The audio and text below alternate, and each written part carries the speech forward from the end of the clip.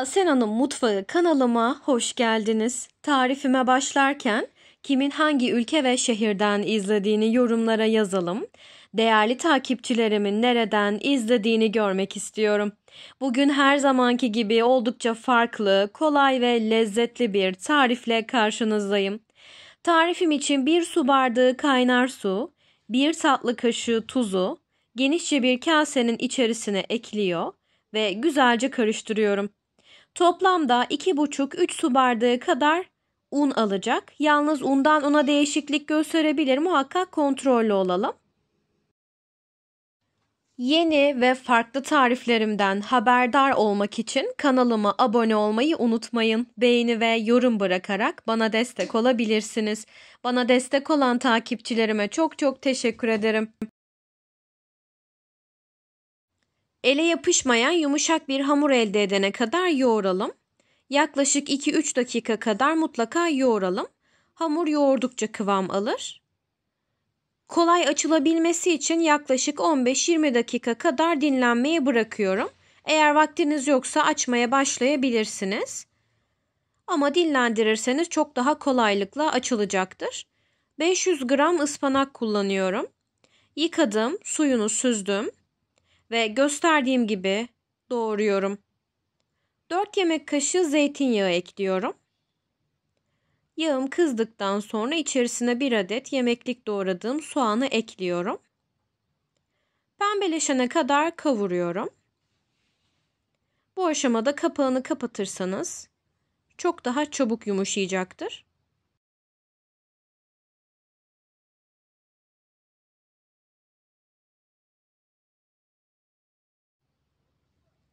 Pembeleştikten sonra içerisine artık ıspanağımı ekliyorum. Biraz karıştırıyorum.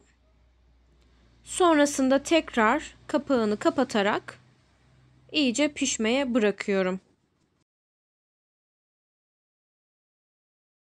Ben iç harç olarak ıspanak kullandım. Sizler dilerseniz peynir, patates ya da herhangi bir iç harcı kullanabilirsiniz. Damak zevkinize kalmış. 1 çay kaşığı silme tuz ekliyorum. Yine baharatlar da damak zevkinize kalmış.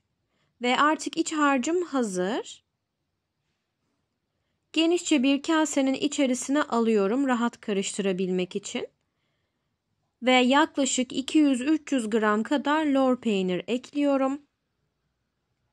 İyice karıştırıyorum. Ispanak ve peynir gerçekten çok güzel bir ikili oldular.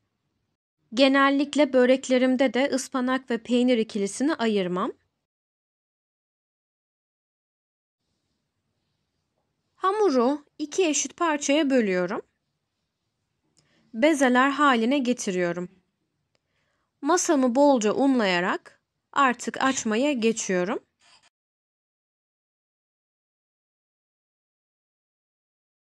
Öncesinde elimle düzgün bir yuvarlak şeklini veriyorum. Sonrasında açmaya geçiyorum. Ne çok kalın ne de çok ince olmamalı.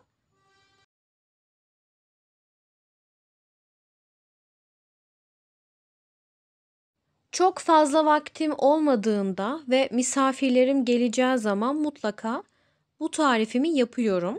Gerçekten çok lezzetli ve çok da pratik bir tarif. Siz kıymetli takipçilerimle de paylaşmak istedim. Tam olarak yufka demesem de yufkadan bir tık kalın olacak şekilde hamurumu açtım.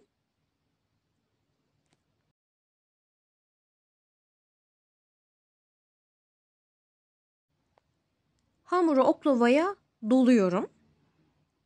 Dilerseniz bu işlemi sadece kenarlarını keserek de yapabilirsiniz. Ama bu şekilde çok daha fazla hamur kullanacaksınız. Çok daha kolay olacaktır şekil vermeniz. Şekilli bir rulet yardımıyla hamurumu bölüyorum.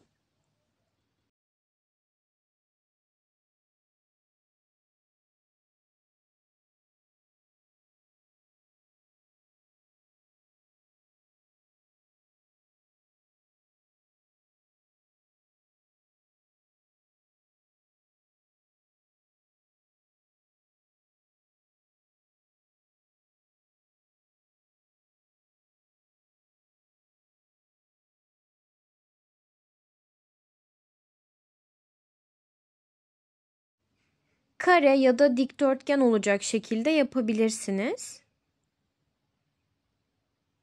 Gerçekten çok pratik ve oldukça lezzetli bir tarif. Mutlaka denemenizi tavsiye ediyorum. Denedikten sonra yorumlarda belirtmeyi unutmayın. Artan hamurlarımı bu şekilde bir kenarda topluyorum. Sonrasında tekrardan açacağım. Ve iç harcımı orta kısmına yerleştiriyorum.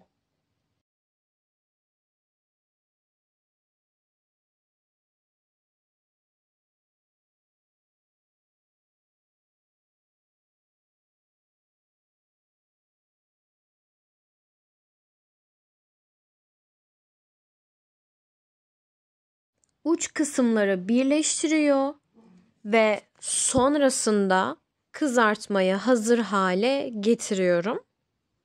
Bütün hamurum bitene kadar işlemi tekrarlıyorum.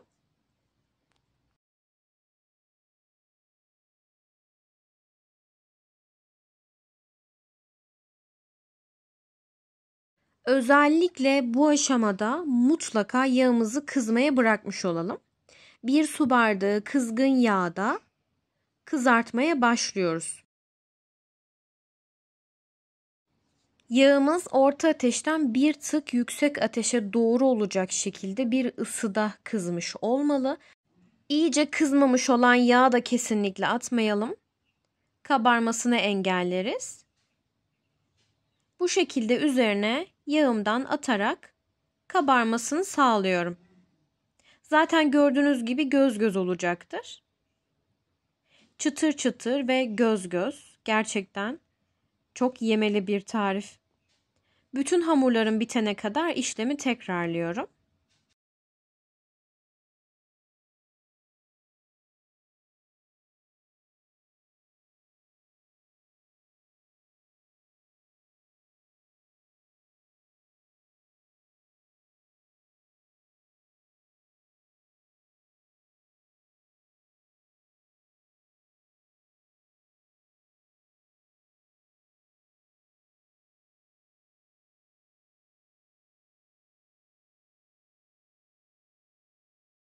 Ve artık tarifim hazır.